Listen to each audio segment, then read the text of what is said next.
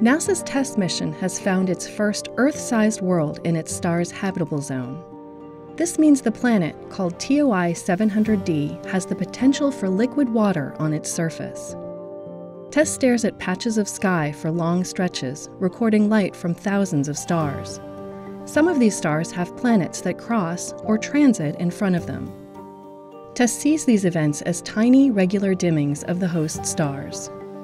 One star where TESS saw transits is TOI700. It's a red dwarf about 40% the mass and size of our Sun and roughly half its temperature. One set of transits announced the presence of a planet close to the star, called TOI700b. Another set revealed a second planet named TOI700c a little farther out. The deeper, shorter transit means the planet is larger than the first, and the plane of its orbit is slightly tipped. A final set of transits showed TOI700d orbiting even farther out. TESS observed this system for nearly 11 months and saw each planet transit multiple times. Scientists determined that the inner and outer planets are almost Earth-size and may be rocky. The middle world is more than twice as large and most likely made of gas. All three may be tidally locked, rotating just once each orbit, so the same side always faces the star. But most importantly, TOI700d is within the star's habitable zone.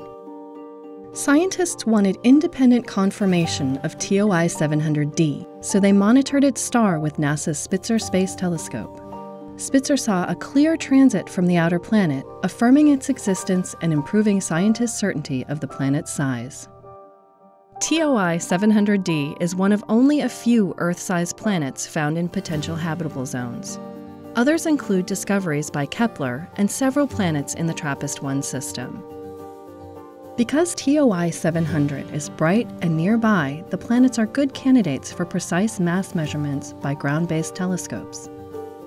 Future missions may also tell us if the worlds have atmospheres, but scientists need to know what kinds of signals to look for.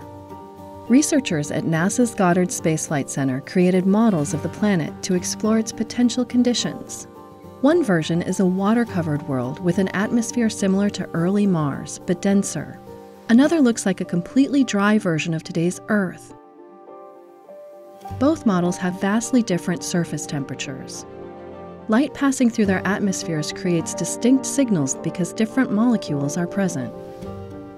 By simulating these data now, scientists can make predictions for real future observations and narrow the range of TOI700d's possible conditions.